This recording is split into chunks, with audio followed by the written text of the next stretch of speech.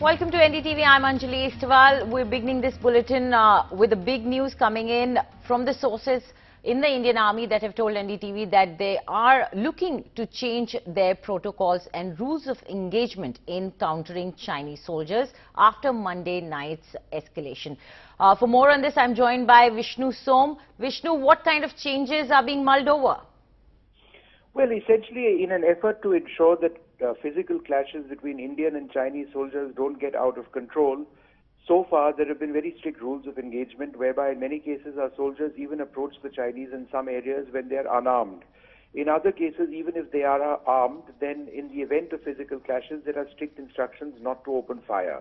However, after the latest round of skirmishes which we've seen in Ladakh, not just the one on the 15th, but also earlier on the banks of the Pangong Lake, in which several Indian soldiers, dozens of them, were brutally assaulted by the Chinese, who were using batons with nails in them and sticks.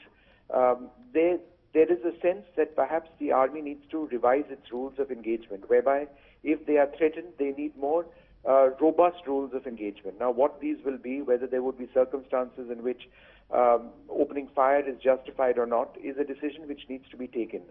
But this is a perspective which is gaining traction in Army headquarters. Obviously, a decision on this has to be taken at the very highest levels, because this decision on the posture that Indian soldiers take along the line of actual control is very important. It will affect thousands of soldiers deployed on the front.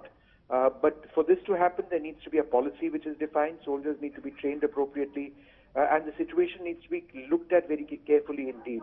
But I think the idea is to ensure that a situation like what we saw day before yesterday doesn't happen. And if it does, then there is a more strident, a stronger Indian response.